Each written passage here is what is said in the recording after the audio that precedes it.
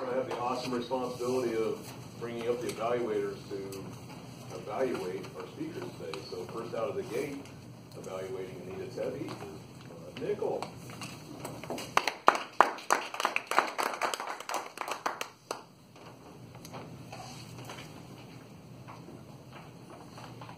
Congratulations. Project number 8, getting comfortable. Okay? Getting comfortable. I even brought up the book. Getting comfortable with visual aids. Doesn't say you have to be perfect.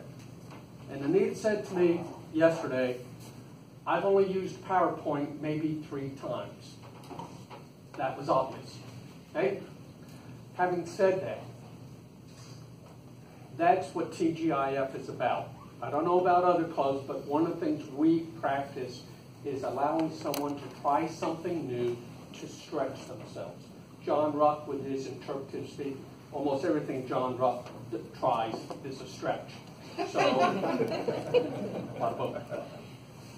I congratulate you on doing that. Look up Seth Good, okay, author of The Purple Cow. He wrote a very good blog about PowerPoint where you had your summary of speech number 7.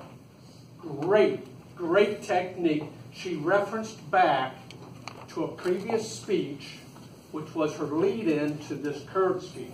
It helped connect people. It also paid tribute to why you were doing this speech, because other folks had asked. But that was one of the, here's my 6 line of text with 6 words per text, which is not the way we should be using PowerPoint or visual aids. Okay? So that's something that you can look at.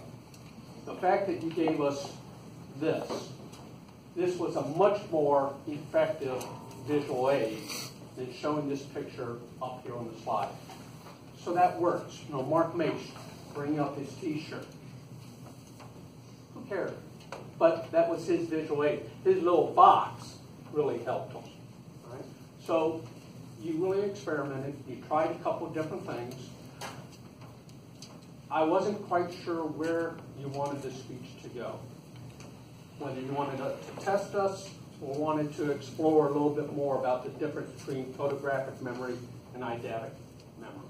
So that would have been clear. Thanking Doug for the intro. Okay, he started us with a laugh. That was good.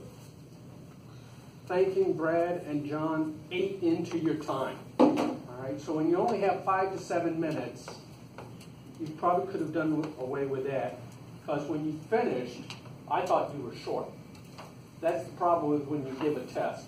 And this is a problem that you and I both face. We're used to doing hour-long lectures, 2-hour-long seminars in colleges, and therefore we may run out of time. Good job, and look forward to more challenges. Thank you.